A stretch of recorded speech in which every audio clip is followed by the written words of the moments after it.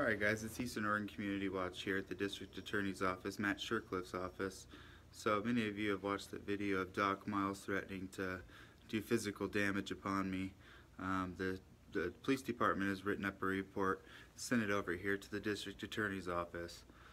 So I came over here earlier to speak to the DA, and he came out with a police officer and politely informed me that they were not going to press charges against Doc Miles for the threatening, but he was looking at potentially charging me for my videos. I'm not sure what I did or said in those videos that could be construed as a criminal offense, but he said he's looking into it, and so I strongly suggest all of you YouTubers out there, all my subscribers, to give these people a call and let them know that photography is not a crime.